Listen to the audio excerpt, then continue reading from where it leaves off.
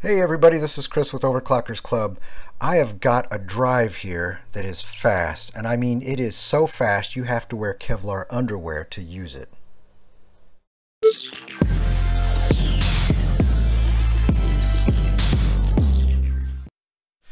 Well, I guess you don't really have to wear Kevlar underwear, but this thing is screaming fast. This is the latest from Mushkin. It's the Gamma SSD M.2. And if we look at the back here real quick, you may notice it's a 2 terabyte drive, but it says PCIe Gen 3, but it's actually a PCIe Gen 4. So this thing will work just fine on a Gen 3 system, but you won't get the speeds, the full speed that you'll get running it on the latest motherboard that supports PCIe Gen 4. So that's just a little packaging error there. The sticker here is really correct as far as this being able to support PCIe Gen 4. And actually my test system here is only capable of running PCIe Gen 3, so I'm going to have to sneak this into my son's system because his actually supports Gen 4. So to get the full spectrum of speed capability, I'll have to run it on his system. So there's the drive. So you can see the front and the back.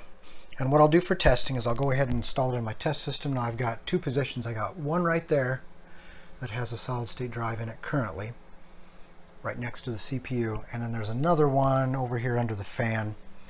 And I will put this drive here in both of those positions and look at the speed difference and see if there is anything.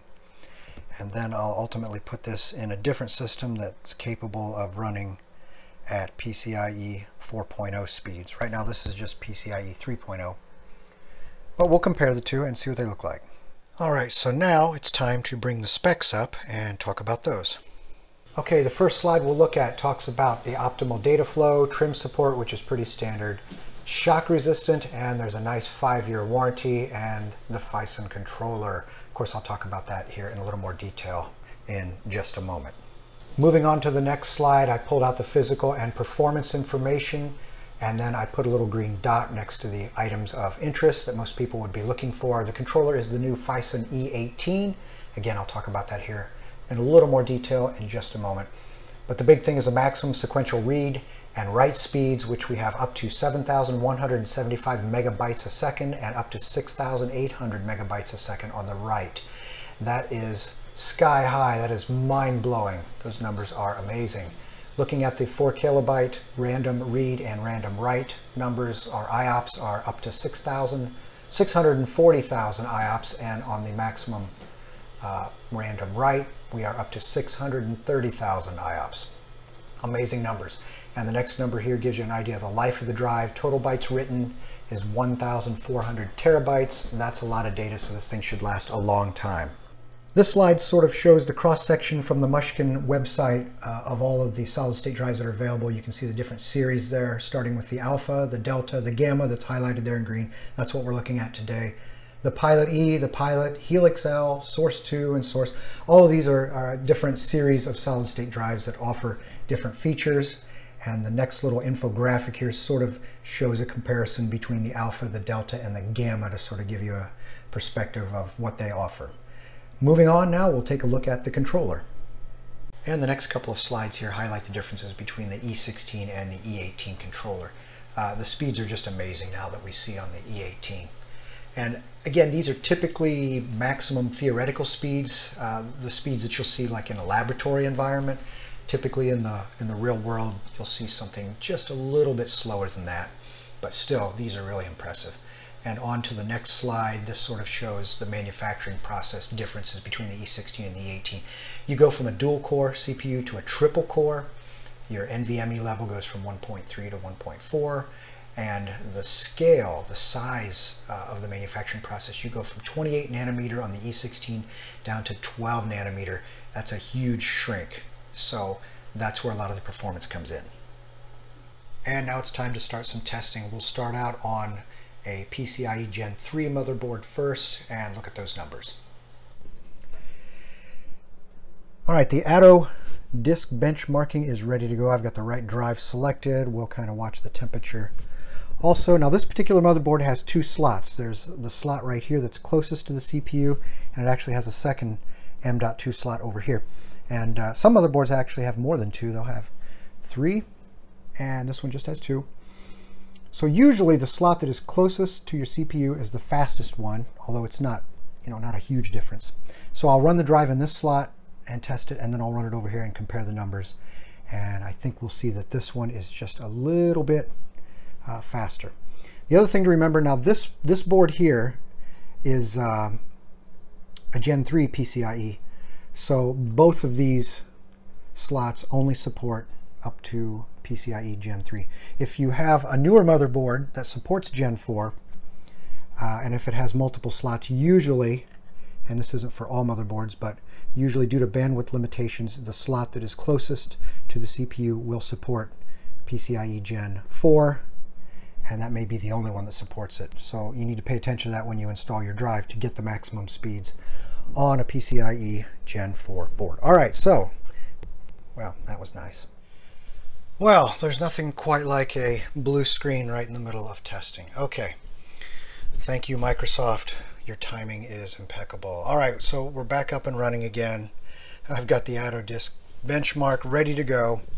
So we will test it in the first slot and see what kind of numbers we get. And we'll also sort of watch the temperature. And I won't bore you as this goes through each step, so we'll come back here in a minute and check it. Coming up on the midpoint, we're holding at about 48 degrees Celsius, and we can see our read and write numbers are pretty consistent. And again, this is a PCIe Gen 3 motherboard, so the speeds will be a little slower than the maximum advertised speeds which are supported on a Gen 4. I know I keep saying that, but it's important to keep that in mind when you look at these numbers. And we're coming up on the last couple of test steps, and we're holding at about 52 degrees Celsius. And there's the last step, so yeah, we maxed out at 53. All right, as you can see, the drive is now in the second slot. I went ahead and left the first one just empty for now, and I'll run the testing and we'll see if these numbers in this position are any different. My guess is they'll be just a little bit slower. So we are ready to go. And there's the temperature. Had some time to cool off when I swapped it, so we'll be back here in a minute and look at the numbers.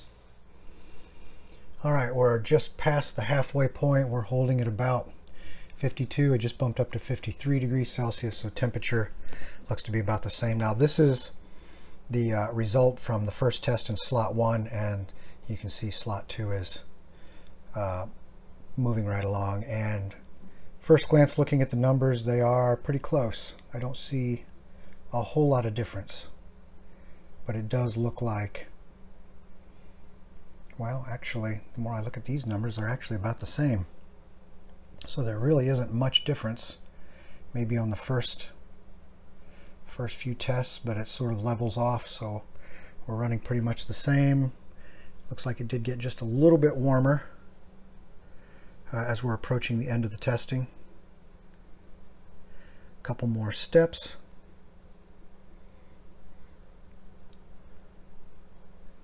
And one more after this one.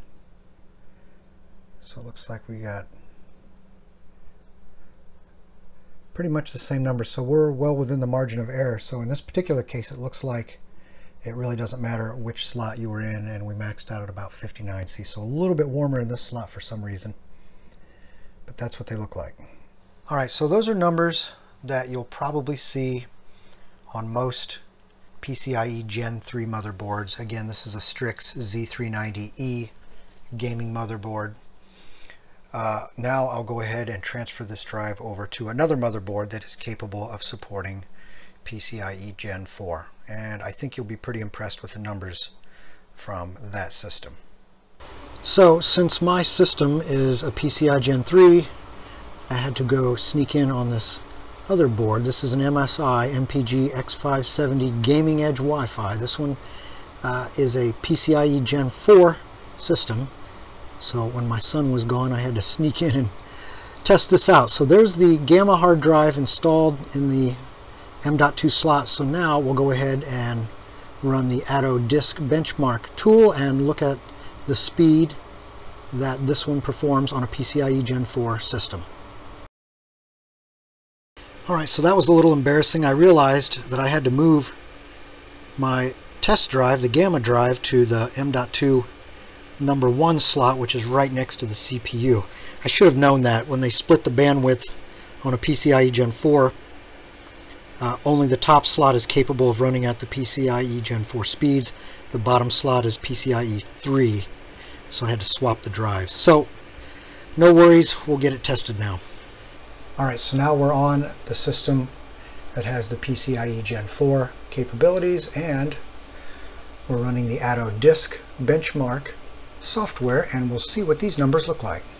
Alright, the temperature is holding at about 52 degrees Celsius, and we're just a tick past the halfway mark on the benchmarking, and we're wrapping up the last couple of steps. We're at 58 degrees Celsius there on the temperature, and there's the last step, and you can see the speeds.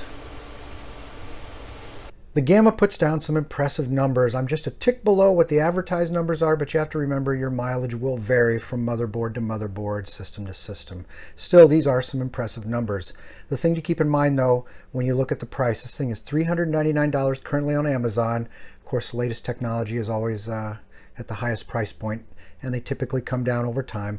And the cost of owning the latest technology, and in a 2 terabyte size like this, of course, it can be a little pricey. This right now is $399 on Amazon. Again, keep your eyes on it because the pricing tends to come down over time. But this is an impressive unit. And for most people, it would be massive overkill. Gaming, you know, you really wouldn't notice the speed. Normal day-to-day web surfing, things like that, your operating system really isn't going to care. This really goes well beyond the speed limits that anybody would really notice on typical usage, daily driver sort of stuff. If you're doing a lot of content creation and you need to move large chunks of data back and forth, this will certainly pay off. Of course, you have to be on a PCIe Gen 4 system. But despite it being a little bit on the pricey side, I still love it. I think this is worthy of a big fat Overclockers Club Editor's Choice Award. So this is Chris with Overclockers Club. Thanks for watching, and don't forget to subscribe.